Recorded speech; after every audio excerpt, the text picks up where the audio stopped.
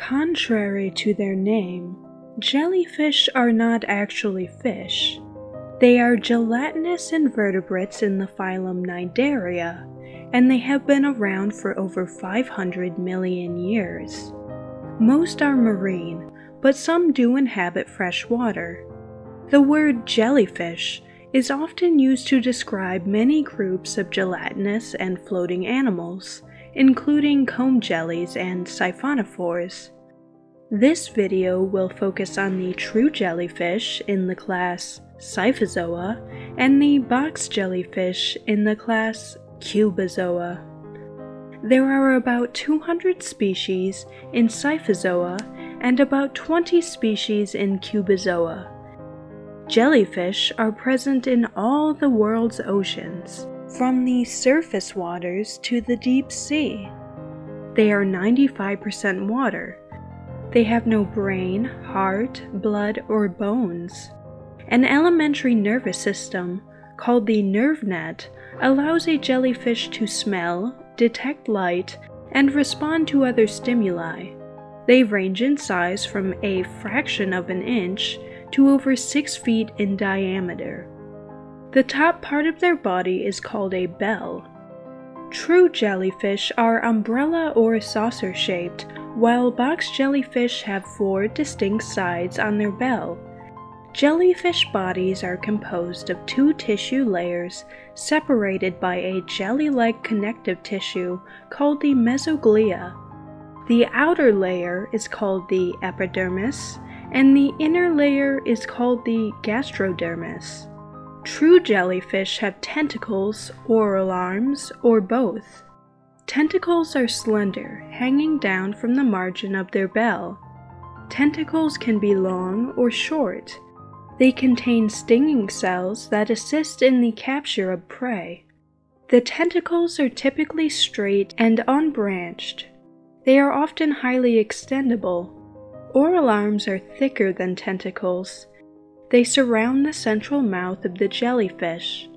The oral arms may be short, branched, bushy, or long. The oral arms may also contain stinging cells. In fact, depending on the species, any part of a jellyfish, even the bell, can potentially sting. Box jellyfish don't have any oral arms. They always have 1 or more stinging tentacles hanging from each of the 4 corners of their bell. Jellyfish stinging cells are called cnidocytes. Each stinging cell contains a structure called a nematocyst. The nematocyst contains a coiled, barbed thread.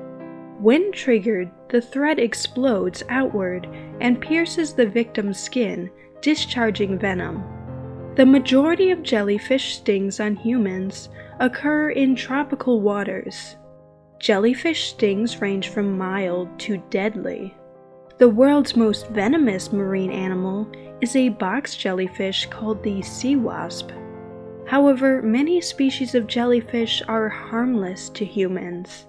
The severity of a jellyfish sting depends on the species of jellyfish, the penetrating power of the nematocyst, the thickness of the victim's skin, and the sensitivity of the victim to the venom. Jellyfish have no special organs for respiration. Instead, they absorb oxygen through diffusion. Most jellyfish swim by pulsating their bell.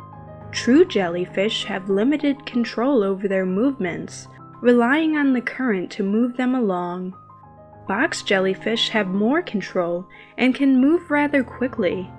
Not all jellyfish spend all their time swimming. For example, the upside-down jellyfish prefers to rest on the bottoms of shallow areas with its bell side down and its oral arms up.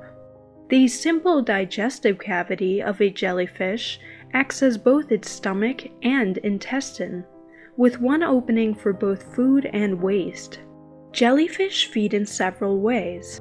Most use their stinging tentacles to catch plankton, crustaceans, or fish.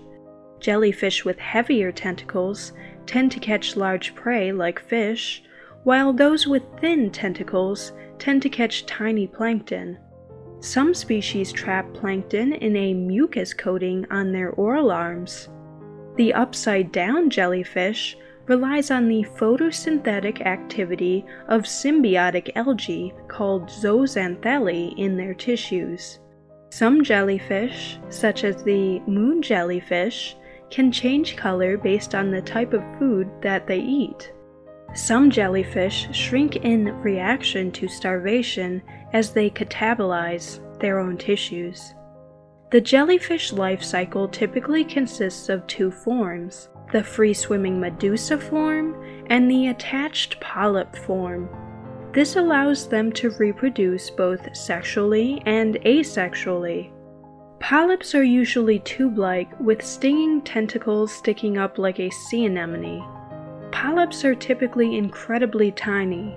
Adult medusae have separate males and females. Females produce eggs and males release sperm into the water. The fertilized eggs hatch into larvae that eventually settle and become attached polyps. The polyp stage may last for several months or years. Using their tentacles, polyps feed on microscopic organisms in the water.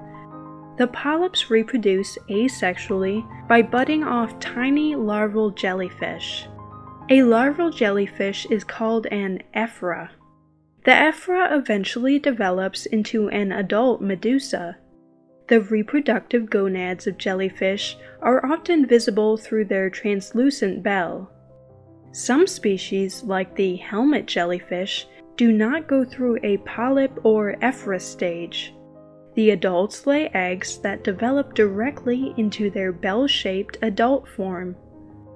In most cases, adult jellyfish only live a year or less, but this can vary by species.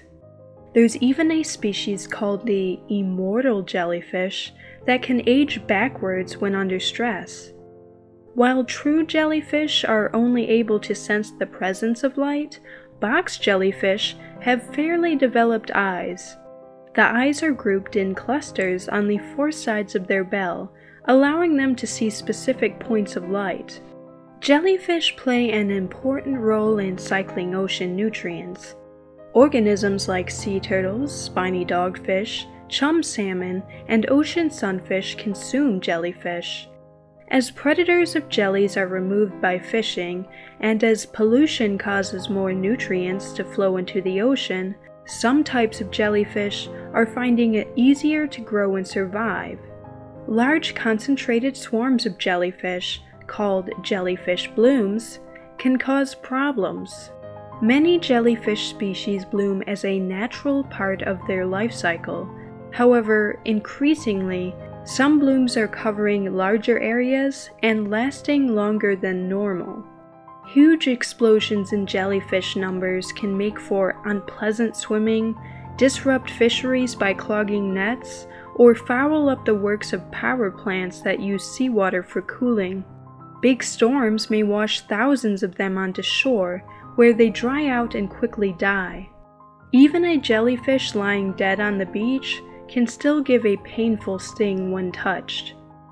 Jellyfish are high in nutrients and can be prepared cooked or uncooked. Usually only the swimming bell is processed, although the oral arms are also used for some species.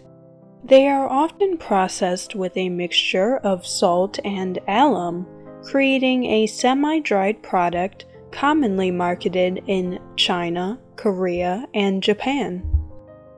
For more marine facts, click the subscribe button.